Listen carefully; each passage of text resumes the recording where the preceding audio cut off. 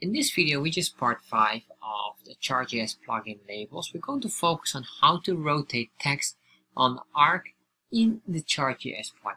So basically here we have these segments here, or the arcs as they call them, or slices, one or the other. And what we really want to do now is, for example, match the text so that they rotate matching with it. So how can we do this? Well, in the plugin they have a built-in feature that is quite straightforward to use. However, this will only work on a donut and pie chart, obviously, because they have these kind of shapes or arc related shapes compared to other items such as the bar chart, which is not possible.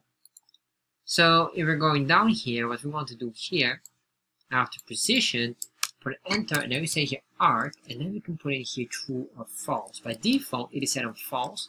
What we want to do now is set it on true. If we save this and refresh, you can see here now the value or the text is starting to match nicely and it gets the same shape as the arc. What we could do here, of course, is, for example, put in here labels or label and refresh here, and then we have this. A fair share warning, of course, that if your font or if your text is very long, let's say Monday day with long text, of course this will become a slight problem.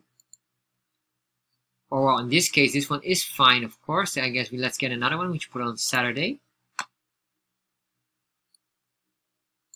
Let's grab this specific text here, and then we're going to get Saturday, and I'll just make it very long. Refresh here. You can see here this of course creates an overlap, so you have to really consider what would be the most appropriate way to do it and if this is suitable in your case.